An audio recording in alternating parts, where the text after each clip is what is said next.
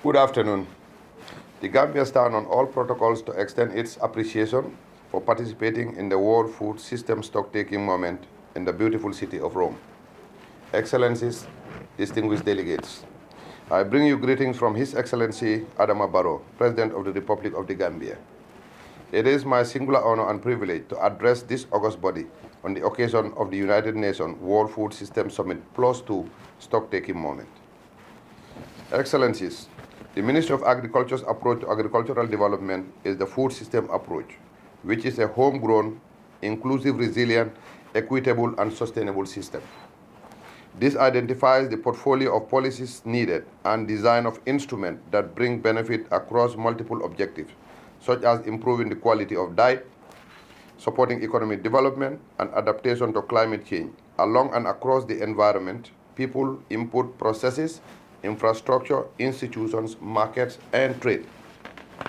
The government of the Gambia is committed to the implementation of the national pathway emanating from the Food System Summit dialogues.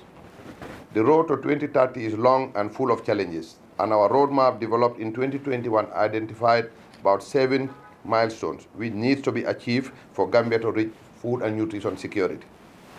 Excellencies, distinguished delegates, the roadmap of the Food System Transformation Agenda is a 5-year plan, 2021-2025, putting into consideration all the 7 milestones that are in our pathway. The major implementation gaps are human and financial in nature.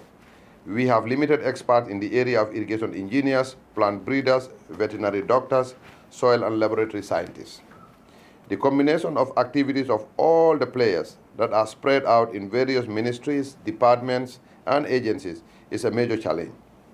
The total budget for the transformation agenda stands at $516,275,000, with a gap of about $300 million.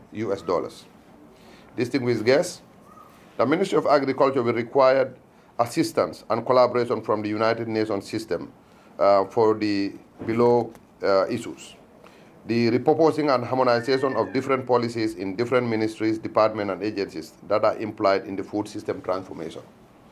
Fundraising to close the financial gap of the budget of the roadmap. Facilitating exchange trips to transfer skill and knowledge of good practice on the transformation of the food system elsewhere. Align their programs to the food system pathway. Distinguished guests, ladies and gentlemen, with these few amongst very many steps that the government has taken to the roadmap we defined, we are committed today more than ever to the global goals and to achieving the targets herein. I would like to convey my government's appreciation and gratitude to the United Nations Secretary General, through him the UN agencies, United Nations Resident Coordinator's Office, UNDP, FAO, WFP, for the support given to the Gambia government and its people in the conduct of the Food System Summit. Thank you so much for your attention.